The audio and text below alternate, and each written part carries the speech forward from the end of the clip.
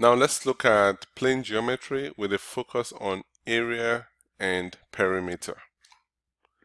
We're going to look at understanding what the area means and what the perimeter means, and we're going to apply that to squares, rectangles, parallelograms, and triangles.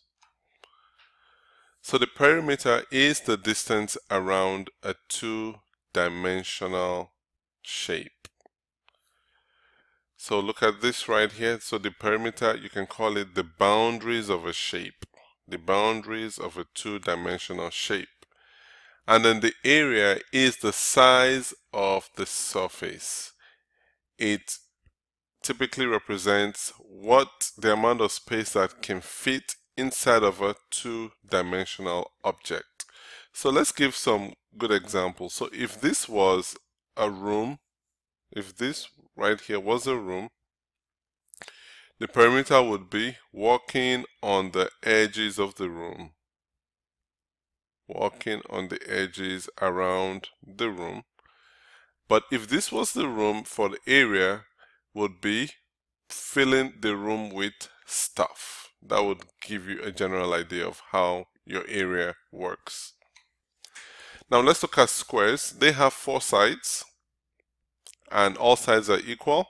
The area of a square is s squared because all sides are equal. We use s, and the perimeter is s multiplied by 4.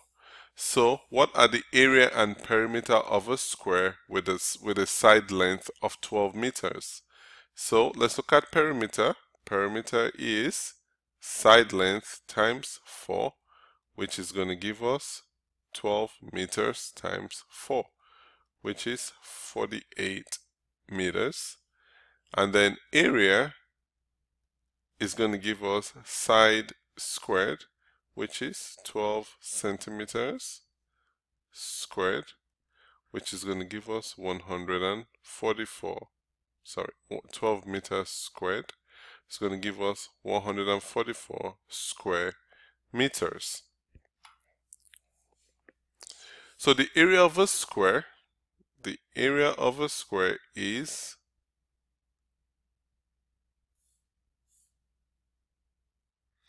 So the area of this square is 121 square centimeters.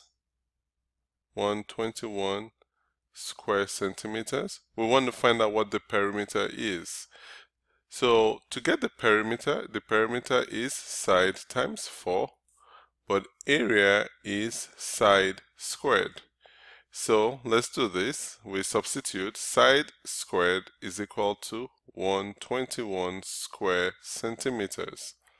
Now to find the value of the side, we're going to take the square root of both sides. So the side is 11 centimeters.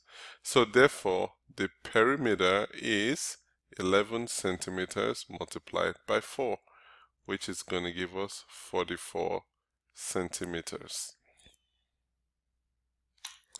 Now let's look at a rectangle.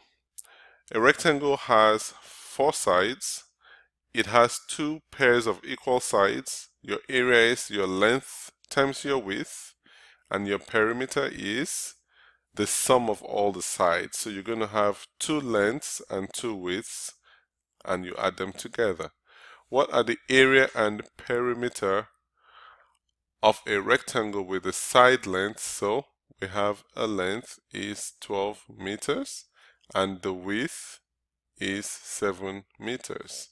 So our area is going to be length times width, which is 12 meters times 7 meters, which is going to give us 84 square meters. The perimeter is going to be 2 multiplied by the sum of the length and the width, which is going to give us 2 multiplied by 12 plus 7, which is 2 times 19, which is 38 meters. So the area is 84 square meters and the perimeter is 38 meters. Now we have a rectangle with a length of 12 and an area of 72. So area is length times width. Now we have an area of 72 and a length of 12 times width. So let's divide this by 12. So 6 is the width. So here are the dimensions of the rectangle. Length is 12, width is 6. Let's use centimeters here. So the perimeter is 2 multiplied by the sum of the length and the width, which is 2 multiplied by 12 plus 6, 2 times 18, which is 36 meters. Let's look at the parallelogram. The parallelogram has 4 sides. We have 2 pairs of equal parallel sides. The area of the parallelogram is base times height, and the perimeter is the sum of all the sides. So what are the area and perimeter of a parallelogram with sides 10 centimeters and 6 centimeters with a height of 5 centimeters? So our area is base times height, which is going to give us 10 times 5, which is 50 square centimeters. And then our perimeter is 2 multiplied by, we have our length and our width, which is going to be 2 multiplied by 10 plus 6, 2 times 16, which is 32 centimeters. A triangle has 3 sides. The area of the triangle is 1/2 of the base times height, and the perimeter is the sum of the sides. In another lesson, we'll look at the different types of triangles, because we have triangles that have all equal sides. We have triangles where 2 sides are equal. We also have triangles where none of the sides is equal. So let's look for the area of this triangle. Area. So area is going to be 1/2 base times height. Our base right here is 12. 1/2 of 12 times 8. So this, we divide this, we get a 4. 12 times 4 is 48 square centimeters.